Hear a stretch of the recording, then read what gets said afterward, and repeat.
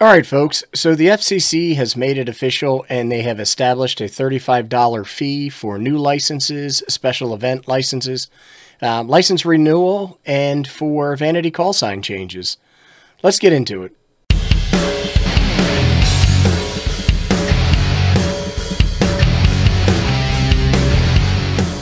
I'll include these links below. So here is an article from the ARRL that talks about FCC reduces proposed amateur radio application fee to $35. And I think that some liberties were taken here when coming up with a title for this particular article. I think a more appropriate title would be FCC establishes $35 fee for amateur radio. But, that's six of one, half a dozen of another. I guess it's a matter of perspective. It says the FCC has agreed with ARRL and other commenters that the proposed $50 fee for certain amateur radio applications was too high to account for the minimal staff and involvement in these applications. And that was one of the things that we covered back when I did a video announcing the proposed fee structure. And I'm glad that they agreed that the $50 fee was a little bit too high. It certainly seemed a little bit out of place. There were a lot of folks that were on both sides of that issue and felt that $50 was just fine. But it does look like the FCC agreed. And then it says here on December 29th, the FCC scaled back to $35. The fee for new license application, a special temporary authority, a rule waiver request, or a renewal application and vanity call sign application. It says this fall, the ARRL filed comments in firm opposition to the FCC proposal to impose a $50 fee on amateur radio license and application fees and urged its members to follow suit. And in our last video, we also posted a link where people could file for comment. And it looked like a lot of people had done that, so that is a good thing. And maybe that's part of the reason why we're now looking at $35 instead of $50. But $35 is the new reality. It said that the FCC noted that ARRL and many individual commenters argued there was no cost-based justification for the fees in amateur radio service. And, I'm not 100% sure of that or not. I don't necessarily know that it needs to be 100% free, but we'll talk about that a little bit. But it says the proposal is contained in a notice of proposed rulemaking, an NPRM MD docket 20-270, and it was called Repack Airways for Yielding Better Access for Users of Modern Services Act of 2018. I'm not sure what that means, but it sounds to me like selling off spectrum to large companies and corporations. They also call this the Ray Bombs Act. They said after reviewing the record and including extensive comments filed by amateur radio licensees, based on a revised analysis of the cost processing, mostly automated process discussed in our methodology section, we adopted $35 application fee. Here it says the FCC received more than 197,000 personal license applications in 2019. They were not all just for amateur ham radio. They included GMRS as well. I did some quick math on that, and it was just shy of $7 million that they would have gotten in revenue at $35 per. Some folks were also saying that amateur radio provides emergency services and as a result should be exempt from any license fee structure. And what they said here is that they were not able to provide an exemption where none previously existed. And I guess that is a limitation of law, and maybe that makes sense. And I also personally don't see exemption of amateur radio operators from a fee structure, if a fee structure is put in place because of public service and emergency communications. Many, if not most, of the amateur radio operators do not participate in that. Also, when applying for your licensing fee, you don't know if you're going to do amateur radio emergency communications or not. Maybe you plan to, but that actually happening doesn't make sense to me. Also, if I use my cell phone in an emergency situation, do I get exemption from paying taxes on my monthly bill? I don't really see this as a solid argument, but maybe you do, and you can comment below. Anyway, I'll include a link to this article below, and then you can take a look at it. I did want to share a couple of other articles real quick. This is from the SWLing Post, and it says the FCC adopts a $35 license fee for amateur radio service applications. That seems like a more appropriate title to me than the one posted by the ARRL.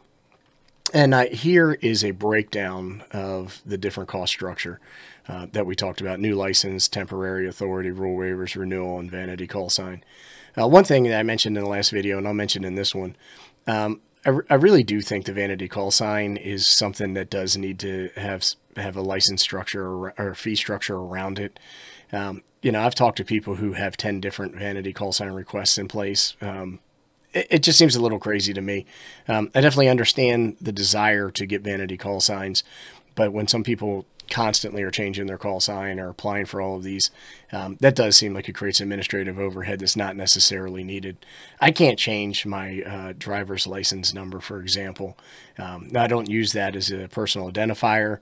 The government does, so maybe that's a bad argument, but to me that one's a little bit out there.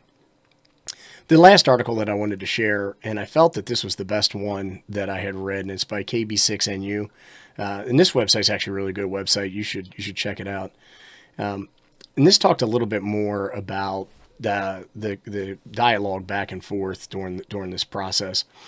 Here it says they also addressed the other concerns brought up by the nearly 4,000 people who commented on the amateur radio license fee. So thanks to everybody who did that.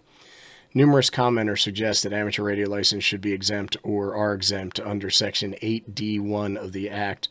We disagree and note as a starting point that the Commission has no ability to create an exemption where none presently exists, and we kind of covered that. Thus, if an exemption exists, it must be contained within the wording of 8D1. It seems like legalese to me, but I'm not a lawyer. But what it's saying is that since Congress did not specify specifically exempt amateur radio, they cannot do it. The radio also disagreed with the argument that amateur radio service should be exempt because amateur radio operators provide emergency and public communications. We covered that. Here's the part that I wanted to cover. It says they also addressed the argument that it will discourage younger people and others who may not be able to afford the fee from entering the hobby. And this is where I took the biggest issue.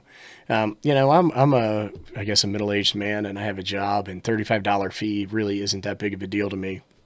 But I have friends that work with kids to get them on the air and get them licensed. And a lot of times they don't have the money to do that, or the parents aren't willing to spend it.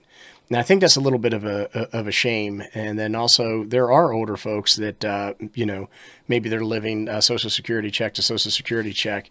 And when it comes time to renew their license, say, $35 really isn't worth it. I kind of listen. Maybe I'll just listen to shortwave. I don't use my license that often, and then they leave the hobby or the service, and I think that that's really discouraging. It says the ARRL and many individual commenters additionally claim that the proposed fee will harm public interest by discouraging people who are younger and becoming licensed, or causing people who are older and living in a fixed income to leave the service, depriving operators of their skills and experience.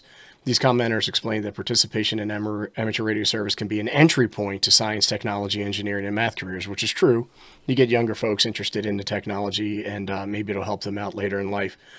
They also note that amateur licensees have driven innovation in communications with other technologies. And I think that's all true. But what I think is missing from the statement is the older folks, and they're not looking for an entry point into a career.